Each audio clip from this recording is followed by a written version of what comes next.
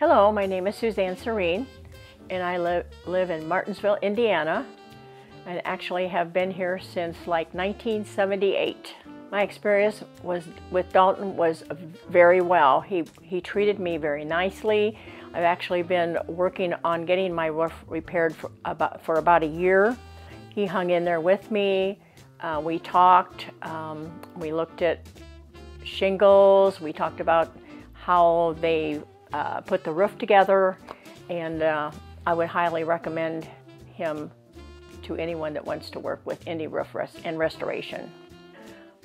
I think very well. I mean, like I said, the way I was treated, and he helped me work through a really kind of weird experience with my roof.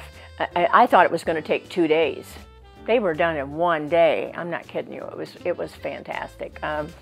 I was happy, and I felt bad for them because it was a very cold, windy day. I mean, if I was up there, I probably would have been blown off. But they just stuck with it. I'm not kidding you. They were great. And tarps all over the place, and places you don't catch it. And a lot of times they would go ahead and pick stuff up already on the ground and put it in, bags and containers. I did not find anything left. The shingles were gone. Even the paper wraps and stuff that they used when they unwrapped the, shingles and other stuff, gone. Nothing's out there. Didn't find a thing. Nails or anything? Didn't find one nail. Not one nail. And by the way, those are beautiful nails.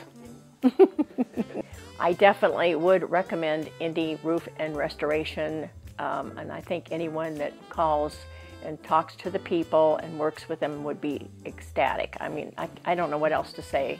It was super. And also a word in for your crew. Wonderful guys, very kind, very considerate, cleaned up wonderfully, very, very friendly, and work. I mean, they worked. They didn't take time off. They worked. So it makes a difference, believe me.